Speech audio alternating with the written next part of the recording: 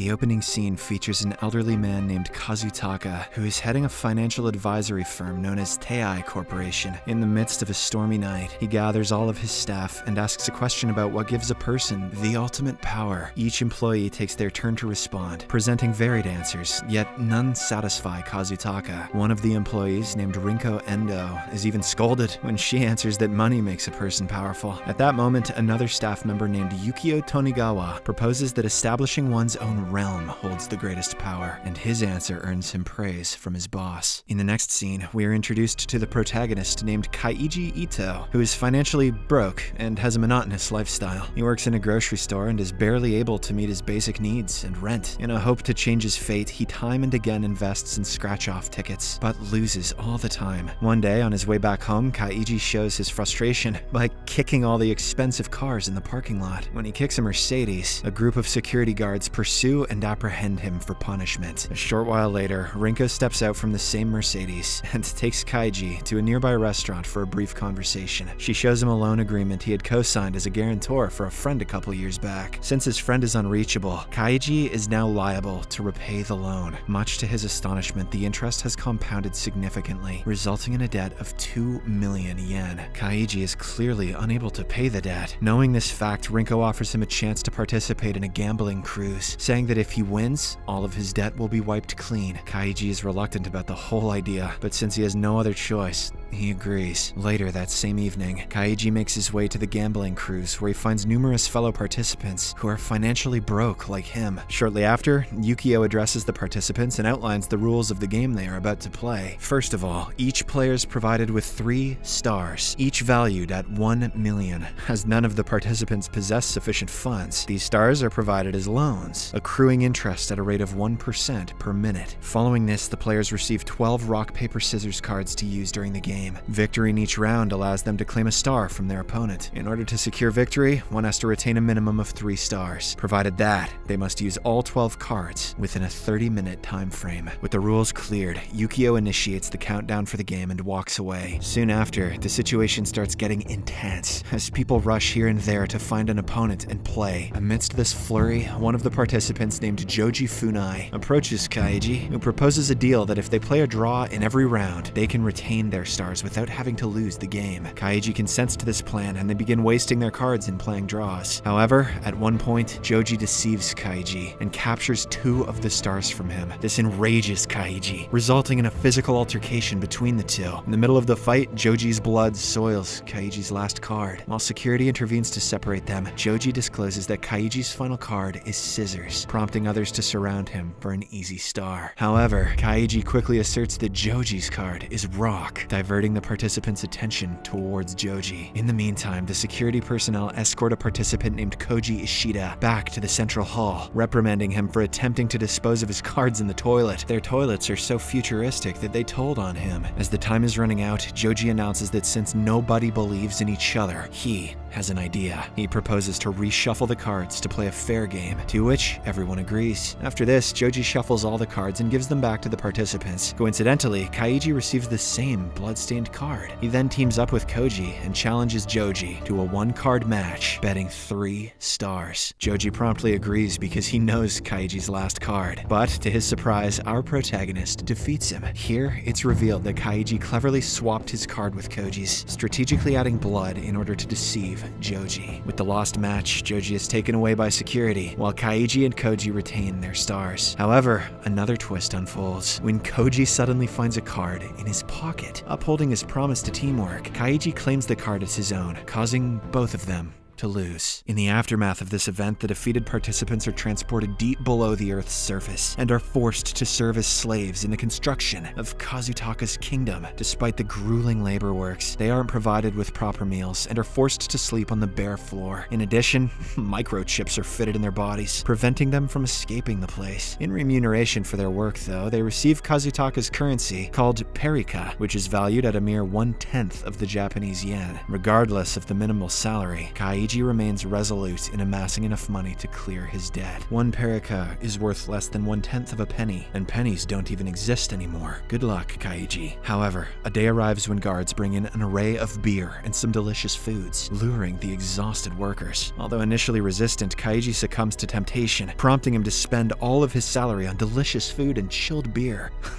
Good luck, Kaiji. The next day, an earthquake rocks the tunnel, causing injuries among several workers, including Koji. Kaiji rushes him to the infirmary, only to find that treatment requires perica payment. This disheartening reality shatters hope, until a doctor reveals a last chance for liberation: the Brave Men Road. Emerging victorious in this game promises freedom, while losing it would claim their lives. Later on, names are gathered for the Brave Men Road stage. Driven by his determination to get out of this hell, Kaiji decides to take the risk and volunteers to participate in it. This inspires others, including Koji, so they follow him as well. After this, they are blindfolded and tied before taking them to their destination. Once unblindfolded, they find themselves standing atop the tallest building, where Yukio is also present to host the game of life and death. At first, the participants are handed a cash voucher worth 10 million yen, and in order to redeem it, they must go to another building via 2 narrow beam paths at immense height. To make the game tougher, they aren't allowed to crawl, or else they'll be electrocuted. These rules are formulated to make the game interesting, because a group of wealthy folks are watching this as their entertainment. No doubt, a crew of psychopathic, obese American pervs. Although scared at first, the participants gather their courage and start walking on the beam, trying to maintain their balance. Over time, they manage to cover a distance of approximately 5 meters, but their progress is interrupted by the sudden onset of lightning, intensifying their fear. One of the group members gets so scared that he starts feeling the wind pushing him, and as a result, he slips his foot, gets electrocuted, and falls to his death. The tragic sight makes the other players panic as well, and they start falling over one after another. On the other hand, the wealthy folks enjoy the fall, much to Rinko's disgust. Now, only Kaiji, Koji, and another player named Makoto remain on the beam. To add to their problems, it starts raining, making the beam slippery. Kaiji and Makoto are still determined to complete the task, but in contrast, Koji claims that he is not able to continue. He gives his voucher to Kaiji, asking him to redeem it and hand it over to his debt-ridden daughter. After this, Koji commits the unthinkable by falling from there, ending his misery once and for all. Despite the tragedy, both the other participants remain undeterred, and they successfully reach the other side. However, their triumph is short-lived, as Kaiji senses something amiss when he observes Kazutaka looking at them from a window. In a sudden gust, the window slams open, throwing Makoto off the building to his death. Kaiji narrowly avoids a similar fate, as he somehow manages to hold onto the ledge and climb back. Once he gets inside the building, Kazutaka and his associates applaud Kaiji's victory and extend their congratulations. Kaiji is then presented with 7 million yen, the remainder after his debts are settled. He also seeks to claim Koji's funds, but Yukio says that a deceased person's voucher is of no use. Enraged, Kaiji lunges at Yukio, but the guards swiftly intervene. Impressed by Kaiji's fiery determination, Kazutaka offers him one more chance to engage in another game called E-Card, with Yukio as his opponent. In this game, each player is given 5 cards featuring 4 citizens, and either an emperor or a slave. According to the game rules, the participant choosing the slave card can make the first move. Furthermore, citizen versus citizen is a draw, and a citizen card beats the slave, while the emperor beats the citizen, and the slave beats the emperor. Fat chance. The outcome of 3 rounds determines the ultimate victor. Following this, Kaiji chooses the card representing the slave side, and initiates the game with it. Yeah, you got this, bro! In the first round, the duo plays 2 citizen cards, resulting in a draw. However, when he proceeds with the slave card a 3rd time, Yukio is able to anticipate it and secures victory. In the subsequent round, Kaiji closely observes Yukio and notices an odd behavior. He keeps on looking at the bottom. Kaiji then decides to forward the slave card, but Yukio once again predicts his move and defeats him. Having lost 2 out of the 3 rounds, Kaiji is captured by the guards, who are about to lead him back to the underground tunnel for labor works. During this, he notices a different watch on Yukio's wrist. While he's being taken away, Kaiji tries to figure out how he lost, and comes to a realization. The microchip implanted in his body serves as the key to all of this, and Yukio's watch allows him to monitor Kaiji's physiological indicators. After realizing all of the tricks, Kaiji devises a plan to deal with the situation. He requests for a bathroom break. Once inside, he calls Rinko, who is standing at the door. He then unveils his scheme to her, asking her for a loan of 50 million yen, backed by his conviction that he can win in the last round. After a bit of deliberation, Rinko agrees, and the two return return back to the gaming hall. Kazutaka is happy to watch more games, so he permits one more match. Just before the game begins, Kaiji strikes his head against a mirror, shattering it in order to disrupt the functionality of Yukio's watch signal. He then gets on his table, where he grabs 3 cards, hiding them in his lap. Secretly, he exchanges one of the cards on the table with the one concealed on his lap. As Kaiji shakes his head, the 2 remaining cards on the table acquire bloodstains. Soon, the game begins, and this time, Yukio appears to be nervous because he can't rely on his watch any longer. They both start with citizen cards, resulting in a draw. In the next round, Kaiji forwards a card with a bloodstain. Seeing this, Yukio's memory triggers, reminding him that the bloodstained cards on the table were a citizen and a slave. As a result, he picks a citizen card for this round. Coincidentally, Kaiji's card turns out to be a citizen once again, leading to another draw. At this point, Yukio grows confident that Kaiji's remaining bloodstained card must be a slave. Following one more draw, Kaiji forwards another bloodstained card. Thinking that it's a slave, Yukio is about to play a citizen, but at the same time, he realizes that he swapped the bloodstained card before starting the game. Remembering a similar trick used by Kaiji earlier in the cruise, Yukio deduces that the card on the table is, in fact, a citizen. With this confidence, Yukio plays the Emperor card, only to be jolted by shock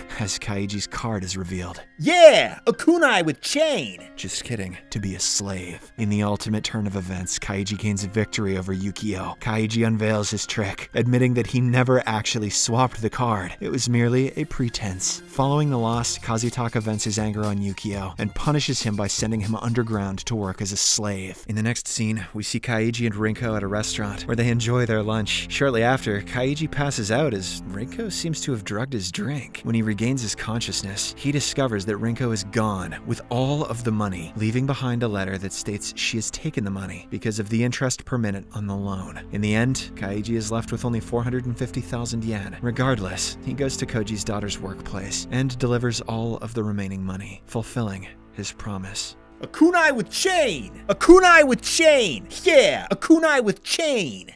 Subscribe for more videos like this, turn on notifications, and leave a like to help the channel out. Thank you for watching.